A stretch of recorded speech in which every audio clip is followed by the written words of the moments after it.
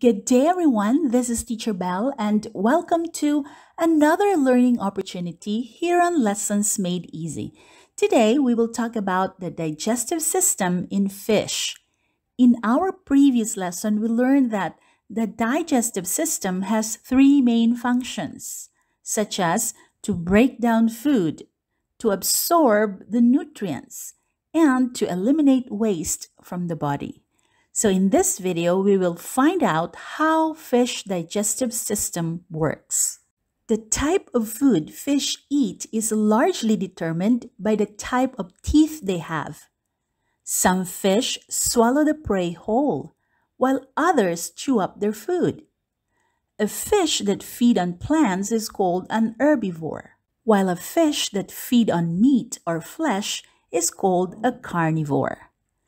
Fish ingest food through the mouth and break it down in the esophagus. The esophagus in fish is short and expandable so that large food can be swallowed. Most species of fish have a stomach. A few types of fish have intestine. At the end of the stomach, many fish have sacs called pyloric ceca, which secrete digestive enzyme and absorb nutrients. The length of the intestine in fish varies greatly from short to long coils. And of course, the digestive system in fish also terminates at the anus. So that's it. The digestive system in fish, as you can see, is not as complicated as that of a human. And that would be all for this lesson.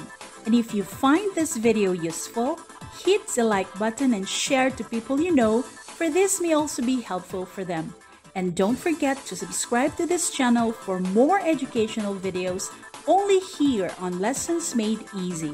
Once again, this is Teacher Belle saying thanks for watching, stay safe, and see you again in our next lesson.